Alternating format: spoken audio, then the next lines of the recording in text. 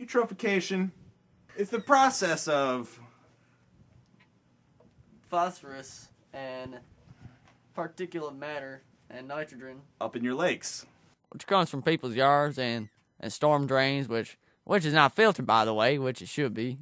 The Lake Macatawa watershed is very eutrophied. Lake Macatawa water is very eutrophied. Lake Macatawa water is very eutrophied. Now! How will I know that I'm being eutrophied? Eutrophication is something that we all need to worry about and be aware of in our own local environment. Indeed, Lake Macatawa is experiencing eutrophication and has been for a long time. It's an environmental issue that we need to be aware of, and we need to stare in the face and understand. And that's why we're here to tell you about eutrophication. Now! The eutrophication that comes from Lake Macatawa comes from the drainages and feeder creeks and tributaries and storm drains that are around Lake Macatawa. It's something we like to call runoff, kids. So that phosphorus going into the water. Now!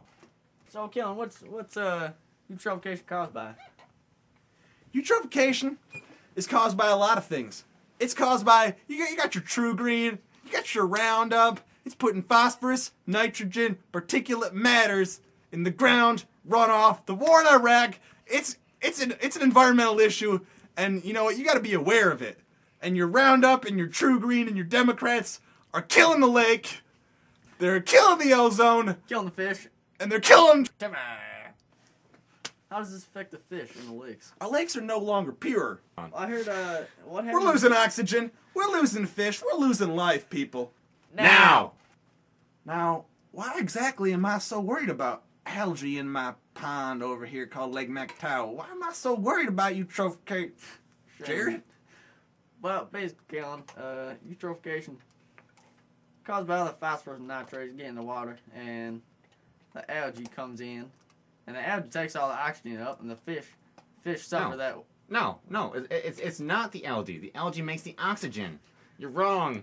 You're wrong. It's the decomposers that consume the oxygen. Oh. What are they doing? Now! So how does eutrophication in the lake affect me? You tell me, Sonny. You tell me, can you fish this lake anymore?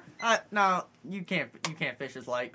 My grandpa took me to that lake about 10 years ago. I was just a little pappy. I was just a little squirt. I said, Grandpappy, I don't want to fish this lake. This lake sucks. Fish aren't healthy. Fish are dying. I can't eat these fish. I want to fish a different lake. Now! Can you swim this lake? No. Can't. It's too dirty. No, you can't swim this lake.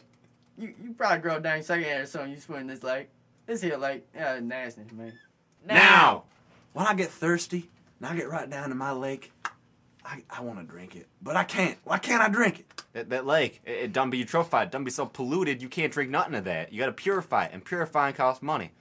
We ain't got money. I don't have the money to purify my eutrophied lake. It's too polluted, and you can't drink out of that. You can't drink that water.